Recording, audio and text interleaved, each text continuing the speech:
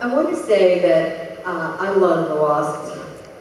I had learned about them years ago, really, because a friend of mine, Marianne Burgess, wrote a book just about the WASPs and the unsung heroines of World War II.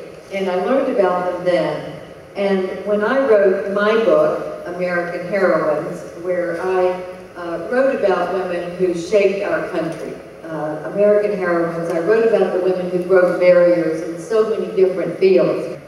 The WASPs were brave pilots. They logged 60 million miles flying missions all across America. When General Hap Arnold, who was Chief of the Army Air Force, called them at the graduation ceremonies when they were finishing their jobs, he said, "The WASPs are the best women pilots in the world. It is on the record," he said, "that women can fly as well as men."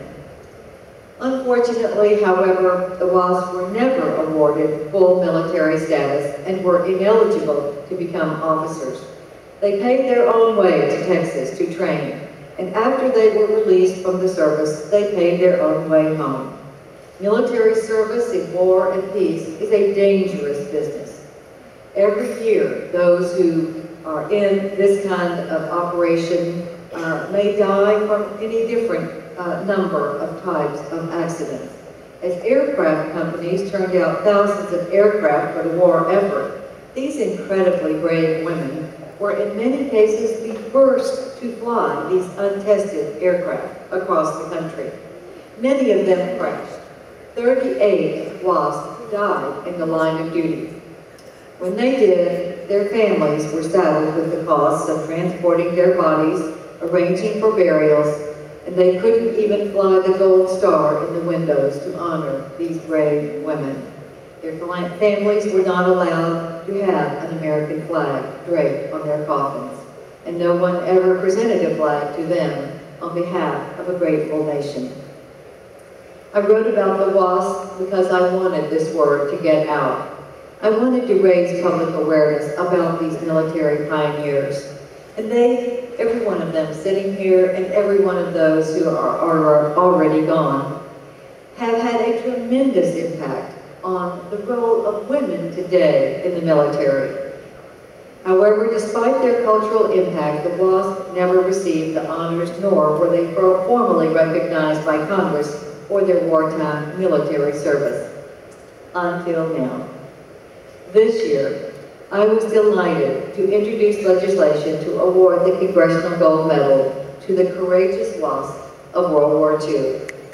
The Congressional Gold Medal is the highest and most distinguished award that Congress can award to a civilian. In fact, when I introduced this legislation, I have never seen a Congressional Gold Medal go through Congress so quickly. Only 3 months. It passed this July. That is a record and news to be proud.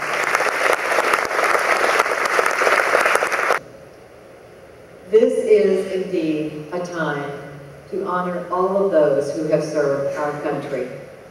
I am so fortunate to be able to serve in the United States Senate and to honor not only the veterans who are here with us, but to honor those who have died before, to assure that our country is the strongest and the best in the world. Our country is the beacon of freedom to the world. It is on the shoulders of those who serve in our military that we have this responsibility and this honor. We owe you so much, and we are honoring you today. We are honoring every veteran and everyone who has died for this freedom. And I will be so pleased to give you the duplicate of the bill that passed the Congress and was signed into law in July that honors the WASP of World War II. Thank you for braving everything you did, for not taking no for an answer, for saying you were going to serve our country, no matter how many obstacles there were, and you did, and we honor you today. Thank you.